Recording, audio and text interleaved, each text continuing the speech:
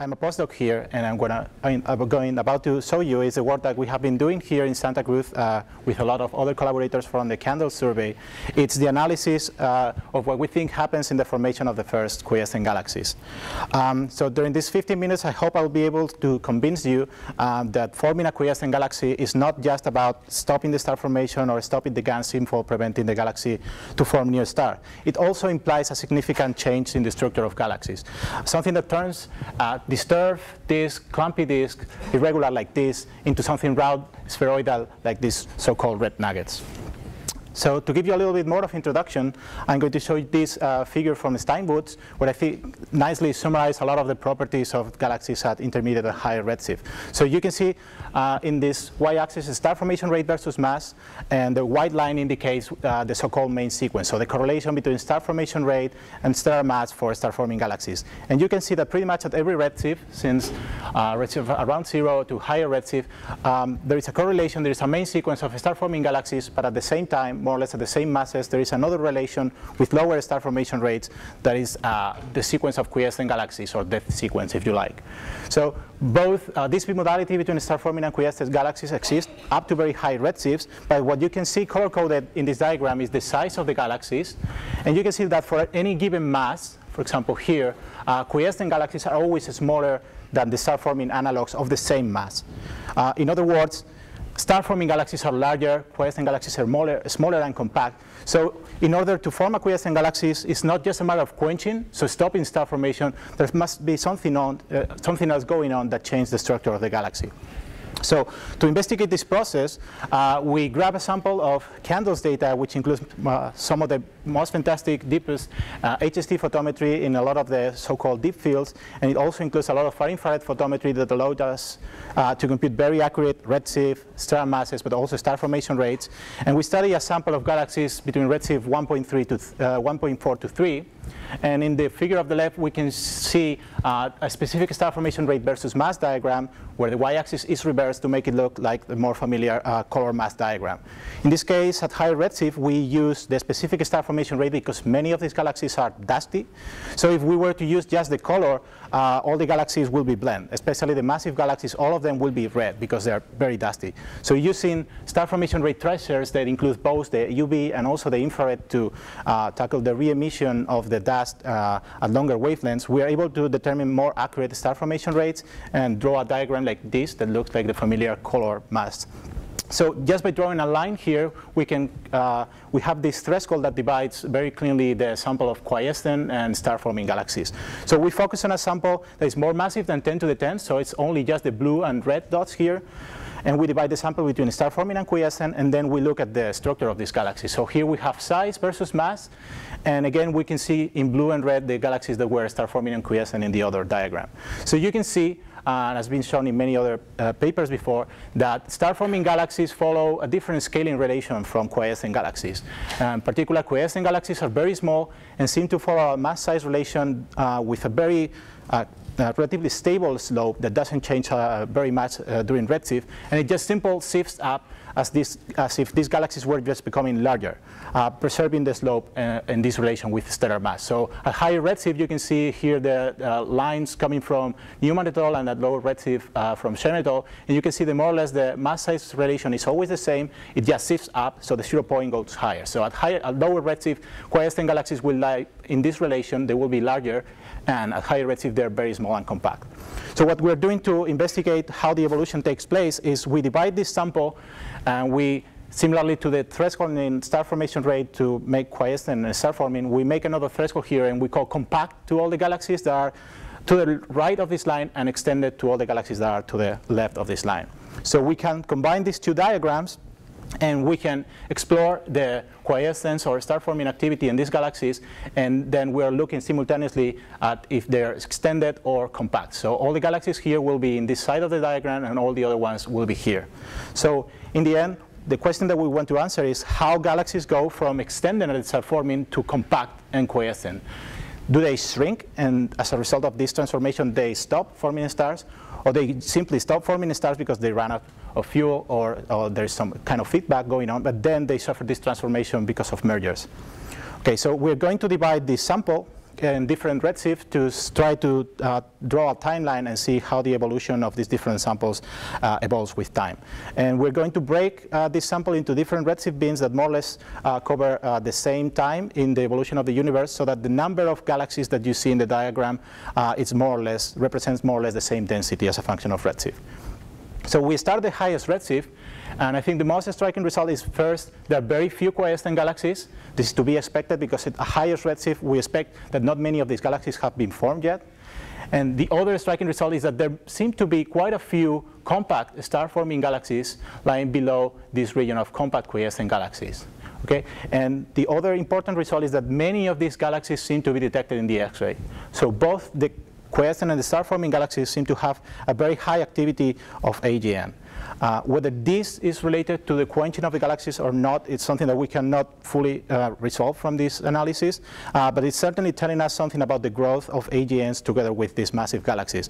And it's certainly telling us that in these compact galaxies, when galaxies go into this compact mode and suffer this transformation of the structure, the incidence of AGN is significantly higher. Okay, so I'm going to show you what happens when you go to lower redshift, and if we just move, I think the first thing you can see is a significant increase in the density of quiescent galaxies.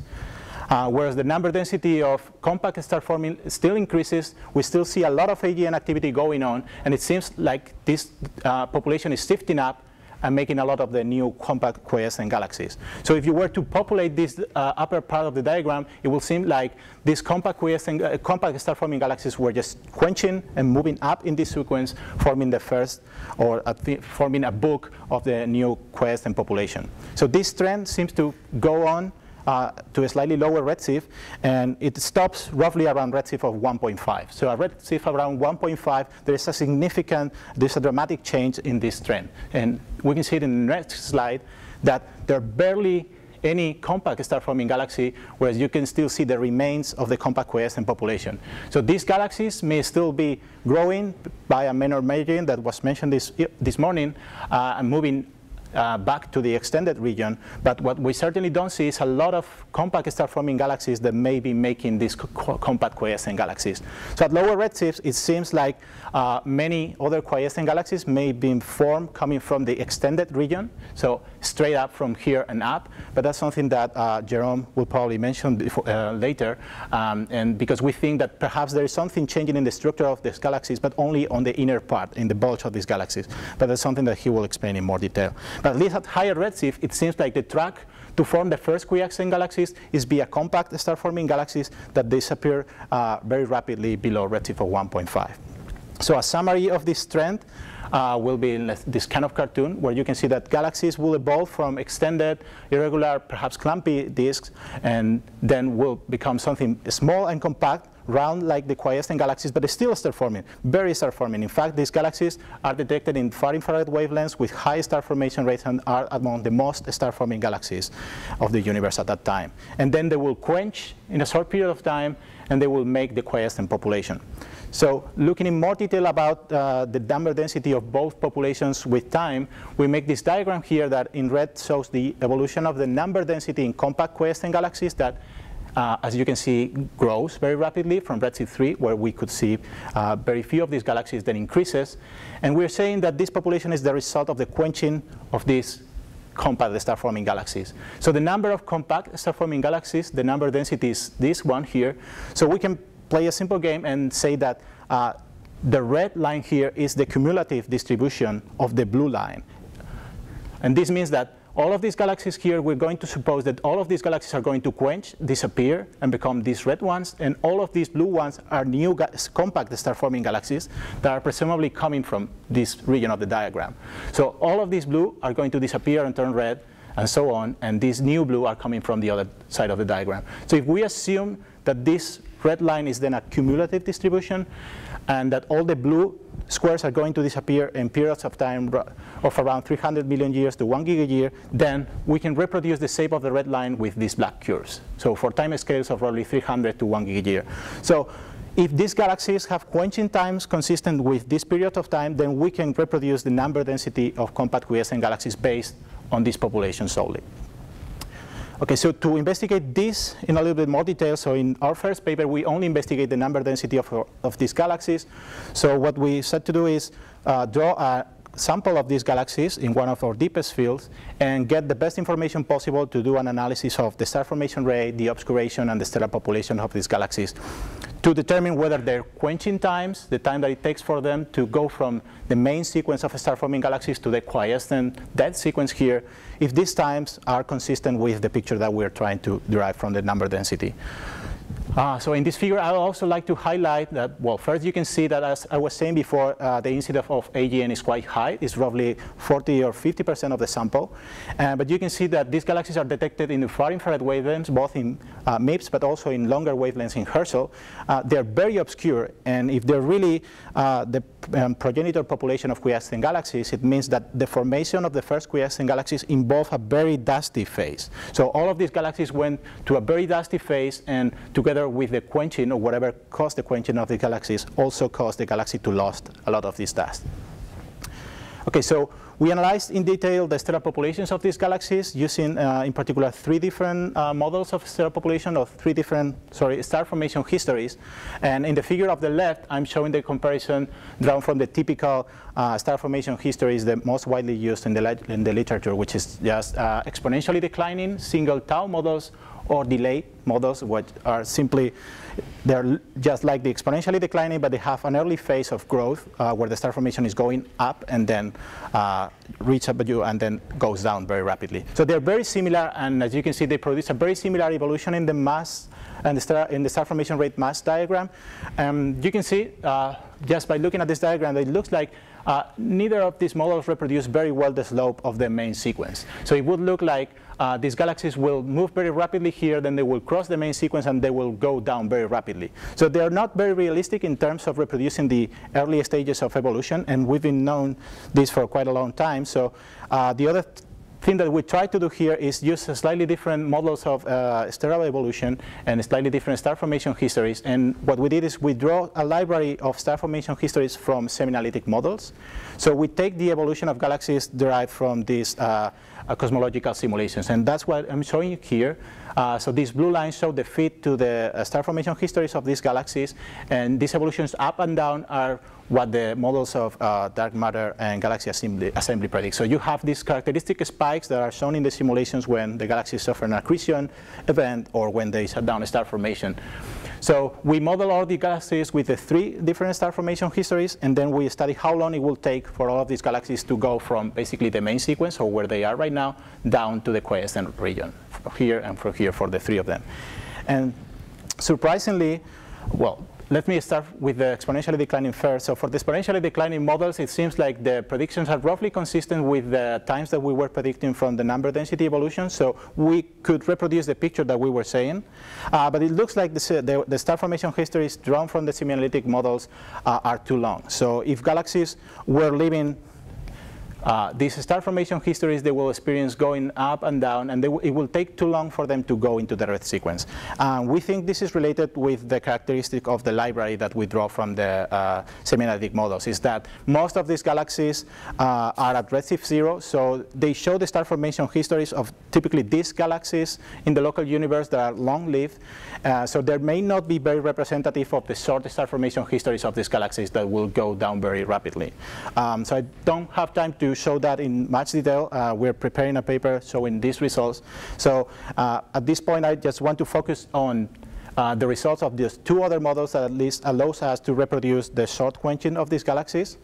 And we can see that if we evolve this population in time according to the best fit ages that we have here, we get this number density. So if we evolve this sample of roughly 50 compact star-forming galaxies according to the best fit star formation histories, the number densities will line up almost perfectly with the density of compact quiescent galaxies at redshift 2.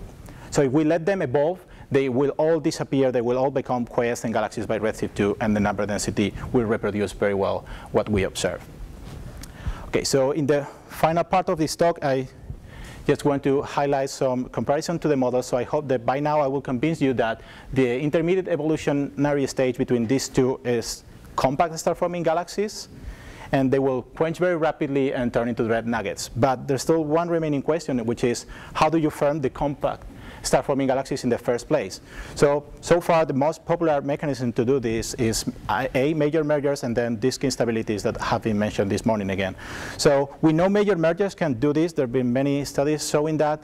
The problem is that at this redshift, we think we're not finding signatures or information that there are enough major mergers to produce all the compact galaxies that we see. So let me pitch disk instabilities for a little bit.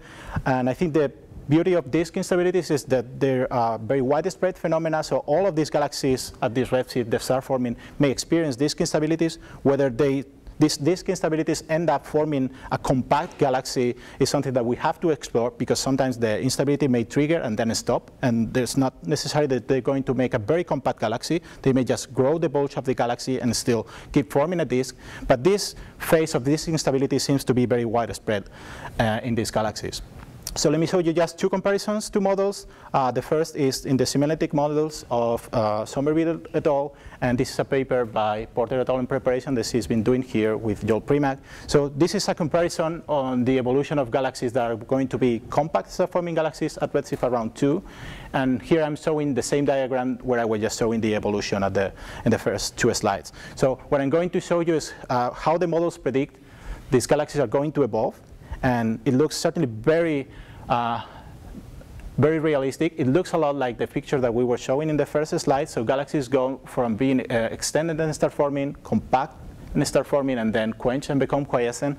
And it seems like in these models that include both mergers and disk instabilities, at least more than half, probably 60% of the sample, will go into the compact region because of disk instabilities. And it's true that semianalytic models include recipes, so these are just based on prescriptions that seem to work for disk instabilities. So we take a closer look at real simulations of the ART code, and in particular we found 4 galaxies in the simulations of Severino and Deckel. And what I'm showing you here is the evolution in size and mass of 3 of these galaxies, and for each galaxy I'm showing in a different color 2 stages. The stage where the galaxy was larger, an unstable clumpy disk, and the phase where the galaxy was smaller, a compact, we think, star-forming galaxy. And you can see that they go up from here. They suffer this shrinkage event, and in this case, for example, it will go from this area here where they were extended star-forming galaxies to form compact star-forming galaxies. So we think these mechanisms are possible. We are still investigating the mechanism that will trigger that in this galaxy, but certainly it will be related with instability. You can see certainly a lot of clumps in this galaxy that will cause also a lot of gas inflow to the center, will trigger a star formation there, and will make the galaxy much more compact. And this is something that we still have to quantify. We're still working in that, but certainly the picture is quite appealing. You can see that at least from a few selected examples, we can see how galaxies shrink. And although the models doesn't include quenching yet, and that's what happens to these galaxies that accrete gas once more and they grow again, we certainly can reproduce a phase where the galaxies will shrink and form compact remnants. So I'm going to conclude just leaving you this cartoon that summarizes more or less what I've been showing and the comparison to the models and the properties of the compact star-forming galaxies. Okay, thank you.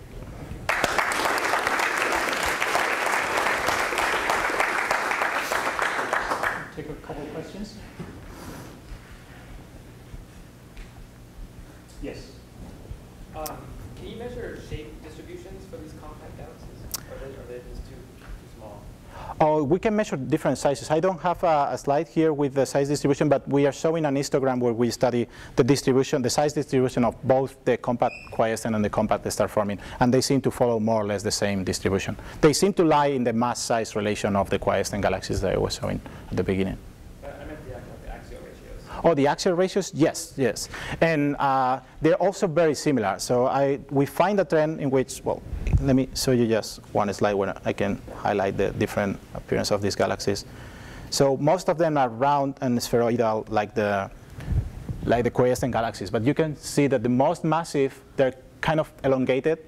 They might look like inclined disk. But we've seen this trend also in the most massive quiescent galaxies. So there have been people reporting that the axis ratios of the most massive quiescent galaxies are also small. So they seem to follow more or less the same distribution of the other population. Yes, and meanwhile, the next speaker is just coming up and set things up. Yes. Yeah, earlier you showed the 2 plots on the left. It was tau models of late models versus SAMs? And it looked to me like, yeah, the SAMs reproduce the slope of the main sequence Yes. better. What qualitatively would be different about the star formation histories in the SAMs compared to, say, an exponential model?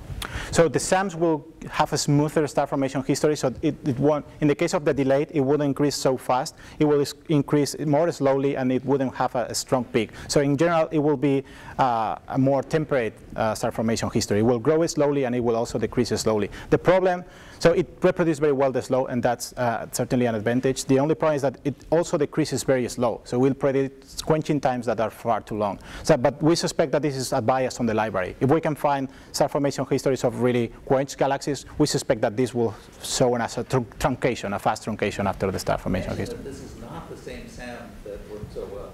Yes. Different SAM. Yes. This is, the other SAMs are just drawn from the Millennium simulation for the purpose of star formation histories. Yeah.